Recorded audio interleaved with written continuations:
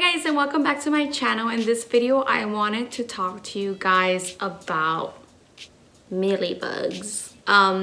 If you are a succulent lover as myself, or if you just have succulents around your home, around your garden, this is just a pest and a problem that you guys are going to encounter. I mean, it is what it is, and it's so easy to get rid of them.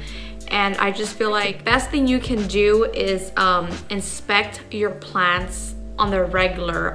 For myself, I usually inspect them whenever I'm watering them. So I will go and inspect, give them a really good inspection. And sometimes like I'll go to Home Depot or just a nursery and I find this really awesome succulent and I'm just like instantly, I just grab it, put it in my cart. No questions asked, it's mine. And then I get home and I realize it has mealybugs. So that's also another way that I've noticed that I encounter mealybugs is from store-bought plants. It just happens. I mean, I guess the best advice that I can give you is when you see a succulent at the store, inspect it before you buy it. That's something that I've had to learn to do myself because sometimes it's just we can't help ourselves. If you do find a plant that does have mealybugs, first of all, keep it away from all your other succulents because it can spread other plants. And the second thing is, let's treat it. And it's really easy to treat it. Sometimes one spray is enough, but sometimes you have to spray them 2, maybe 3 times. For me, usually just 1 spray is enough, or 2, and that's it. And then after a couple days, I'll put it back where it was. And that pretty much does the trick. This is a little arrangement, a pot that I have right outside my door. So it is outside. And upon looking at it this morning, I found some mealybugs on this plant. I inspected the whole pot and it seems like the other ones are fine. So I was like, let me just make a quick video and get this problem solved just so it doesn't spread. So let me just go ahead and show you guys what mealybugs are. Do you guys see? Oh, like I said, I absolutely hate dealing with bugs. So this just like makes me cringe. But this right here, that little thing right there is a mealybug. Ugh, disgusting. There's another one right there, if you can see it in between. But the quickest way to see if you have mealybugs is obviously, I mean, you're gonna see the mealybugs, which is those things. Or if you see these like white things that kind of look like spider webs, like these things, those are definitely a sign that you have mealybugs. That's honestly, like, for me, the quickest way. I also have this cutting here, which if you take a look right here as well, it looks like a little cotton ball thing. That's definitely another indication of mealybugs. There's one right there and another one right there. So what is the solution to this?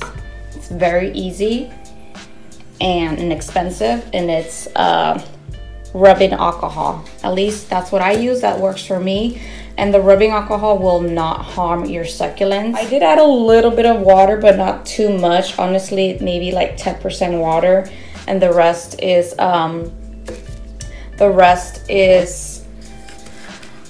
alcohol, rubbing alcohol. So the easiest way for me to do this is just honestly just spray the plants. And I'm gonna spray all the plants, even though not all of them have it, just to be on the safe side, because I don't want the mealybug infestation to spread. So I'm just gonna spray my whole plants. I absolutely hate dealing with bugs. I might even, let me see.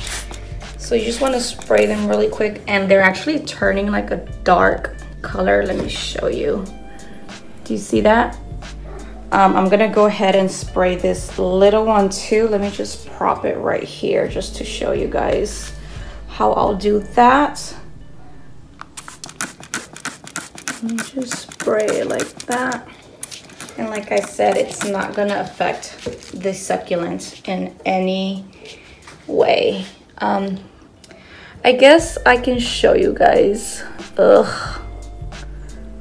I can show you guys this mealybug. Ew. Where is it? Where is it? Where are you? Where are you? Where's my hand? There you are. As you can tell, the mealybug is completely dead. So this is really easy and effective. It just honestly works wonders in my opinion. And that's pretty much it. There goes my plant. Now it can go back to sitting pretty and enjoy its life. So that is all. Alright guys, well thank you for watching my video. If you guys have any questions, tips, comments, anything, drop them down in the box below and I will be more than happy to either respond to you, or if you have any tips for me, give them to me. I love tips. I love, I'm learning something new every day, and I will see you guys next time.